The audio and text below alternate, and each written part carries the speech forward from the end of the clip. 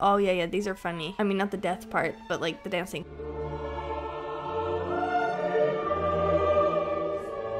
Hey guys, it's Riley.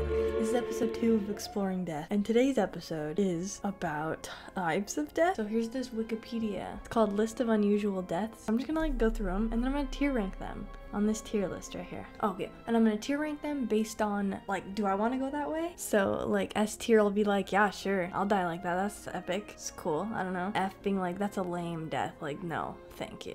Like it's like a deserved death. I don't know yet. We'll see what happens. So the first one we got is Charadas.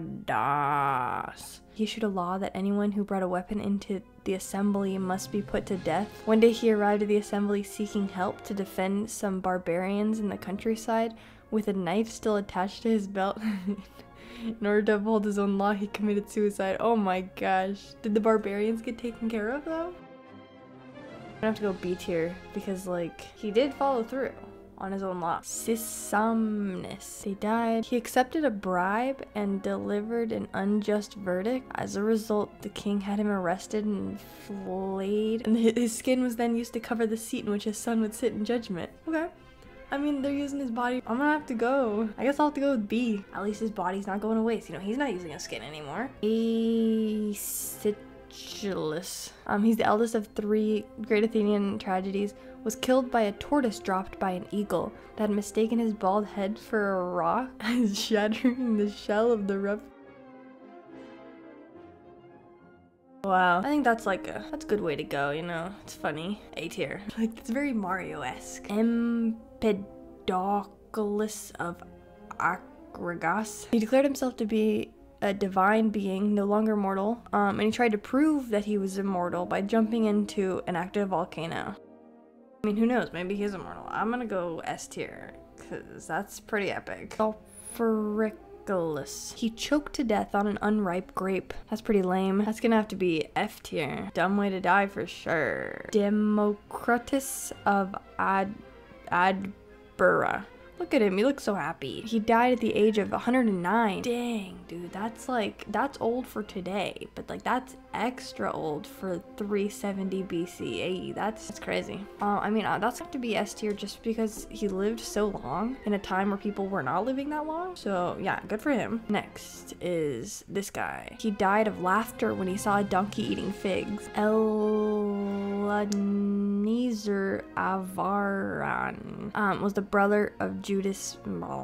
According to that thing, in battle he thrust his spear into a belly of a king war elephant, which collapsed and fell on top of Elias, killing him instantly. It's like a mediocre way to die.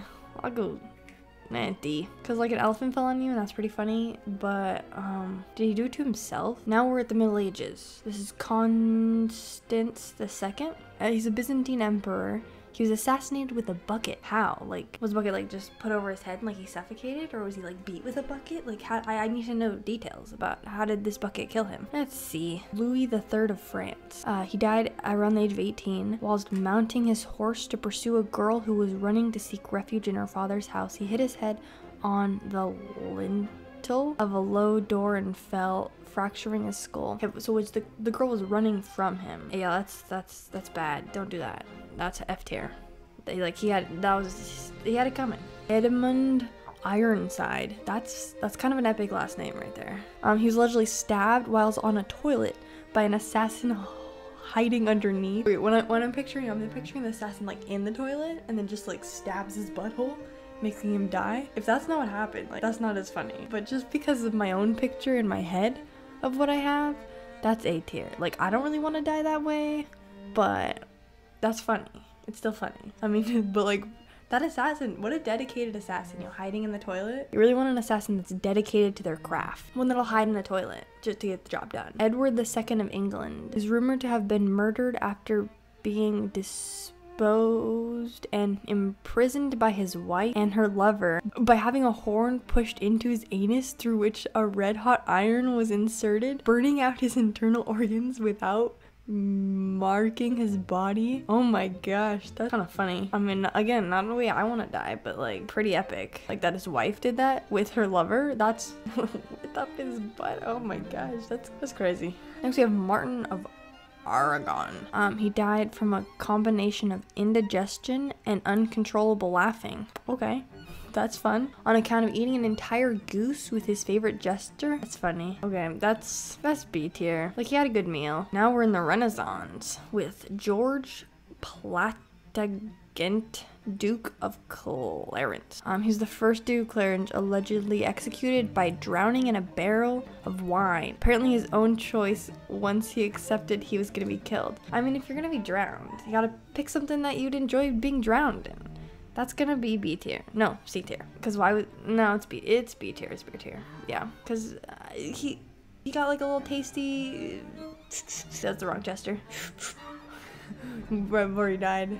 So, good death. Good for him. Death. The victims of the 1518 dancing plague. Oh yeah, these are funny. I mean, not the death part, but like the dancing plague. So several people died at either heart attacks, strokes, or exhaustion during a dancing mania that occurred. I think that's a pretty good way to go. You know, dancing. So that's S tier. I'll die that way. That's fine. Now we got Beardsy. Hans Steininger. Hans Steininger, the Bogmaster, died when he broke his neck by tripping over his own beard. The beard was 4.5 feet long. Wow. That seems like his own fault. Maybe he should have like been more careful, or maybe like watching where he's walking. That's gonna be D tier. Easily preventable. Then we're making another time jump to the early modern period with Safi of Persia. He died in 1642. He was the ruler of Iran, allegedly died due to alcohol intoxication in a drinking contest. That's an okay way to go. I mean, it's kind of dumb, so I'm gonna go C tier, but like, respect, I guess. Did he win? Probably not, because he died. So he probably lost. So yeah, that actually makes it D tier. He didn't even win the drinking contest, so. Next we got this fancy pants guy named Thomas Urquhart, who's a Scottish aristocrat. He's said to have died laughing upon hearing that Charles II had taken the throne. That's funny. But not really. So that's like C tier. What is with all these people that are dying of laughter? I don't get it. Like, how does that even happen? Because like they don't get enough air or something? Okay, now we're gonna make a huge time jump to the 19th century. John Cummings. He said after seeing the circus knife swallower, Cummings began actually swallowing knives. On one occasion, he swallowed 4 knives and quickly passed 3 with no ill health. Passed them. Like he pooped them out. That seems bad. Plus, aren't these circus knife swallowers like they're using like fake knives or something? Is it common for circus people to poop out their knives once they swallow them? He later swallowed 14 knives, and after some days with abdominal pains, he passed all of them. After a few days, he had only passed the case. He died after the 4 years in pain. On autopsy, a knife blade and spring were found in his intestines. That's kind of dumb way to die too. I'm gonna have to go C tier because I don't think the circus knife people do that. And if they do, I mean, I don't know, it's like magic. We got William Snyder. He was 13. That's not a 13-year-old's name. William Snyder. No, 13-year-olds cannot be named that. That's like a 30-year-old man's name. Died after a circus clown swung him around by his heels. What kind of circus are these people going to? That's E. That's stupid. That's a really dumb way to die. Next we got Mathelida of Austria. She was the daughter of Archduke, that guy, set her dress on fire while trying to hide a cigarette from her father, who had forbidden her to smoke. This girl is on fire. Okay, well, she didn't do a great job of hiding that. I think he quickly found out what she was doing. Why weren't they able to put out the fire? Was the 1860s? Was that when they wore those big old dumb dresses that you couldn't take off? So like those dresses were a fire hazard?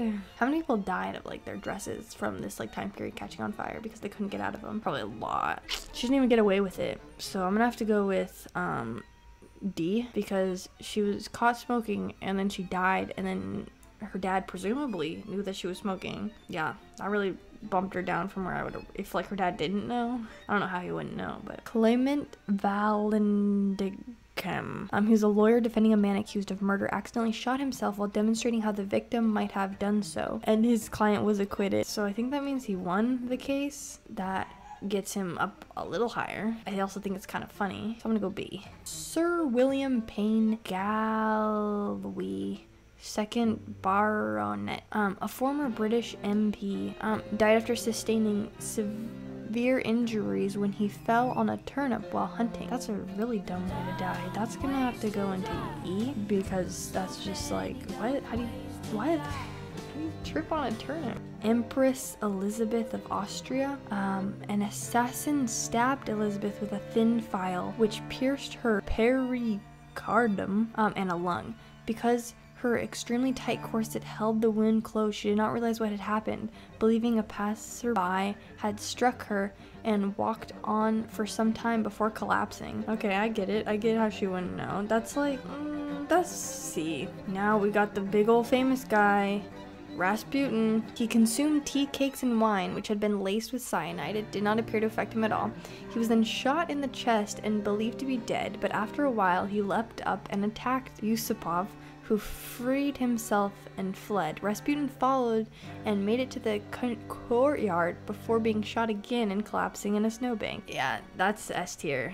You could not kill him. That's pretty epic. He's like what that volcano jumper wanted. I bet if Rasputin jumped in a volcano, he would have been just like, oh hey guys, just going for a swim in this near lava, magma, whatever. And then we got the victims of the Great Molasses Flood, January of 1919. 21 people were killed and 150 injured in the Great Molasses Flood when a large tank of molasses burst in Boston North End. That's kind of funny. I mean, again, not the death part, but just that molasses was all throughout the street, and then I'm sure that stuff is sticky, so you're trying to walk through it and then you're like, oh, I'll be there in a minute. And those people probably died because the emergency responders were so sticky and they couldn't get there fast enough. How long did it take to clean this place up? There's probably lots of ants. I'm gonna have to go A tier on this one, just because it's just kind of a funny concept. The last one, Bobby Leach, I don't know. He's an American stunt performer, died after a botched amputation of an infected leg, which he broke after slipping on an orange peel. The only thing that would make that whole sentence better is if it was a banana peel. He's also the guy who went over Niagara Falls in a barrel. That's just really bad for his reputation there. He's like, yeah, I barreled off Niagara Falls and survived. Oh, how'd you die then? An orange peel. I'm sorry, what? An orange peel. Sorry, I didn't get that. An orange peel. Yeah, so that is gonna have to be E tier. Those are all my rankings. Yep. That's it for this video. Bye!